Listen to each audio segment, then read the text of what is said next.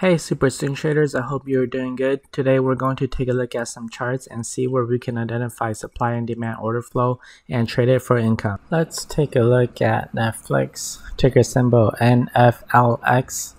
Take a look at the 3-month chart first. You can see over the last couple of years price has been moving up and up and up and going to the moon, but of course we know that's not true. There's always going to be a retracement point. And in October 2018 and July and October, it dropped huge. This is the 3-month chart, by the way. It's a very long-term chart. I don't want to look at charts every single day for stocks because they move so slow. So I'm trading the 3-month, monthly, and weekly chart.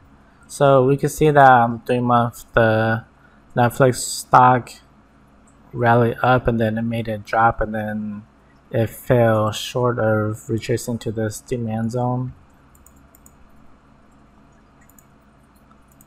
and then it rallied, and then now this is I know the strategy is supply and demand, but this concept right here is resistance because it's failed to close above these area right here. So it failed to close above, so it's showing signs of weakness, showing signs that it's going to go down because of these wicks, these bearish wicks, showing that price is going to go down. And obviously we know why, because of the news. That we don't really care about the news, we don't trade the news, but the reason why this is because of decreasing or slowing subscriber. Their amount of subscribers are decreasing, so that's why investors are selling it off.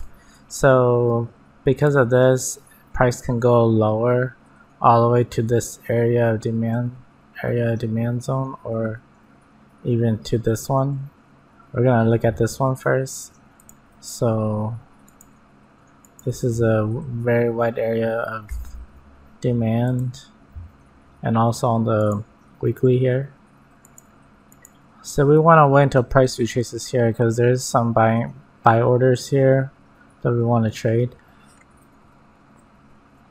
So if price retraces down here, we want to buy. Price retraces down here, we want to buy because this is a pretty strong impulse.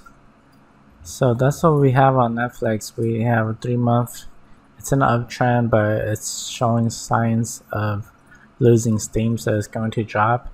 And on the monthly, it looks like it's dropping, and it could find support on this EMA line, or it can drop lower to this demand zone.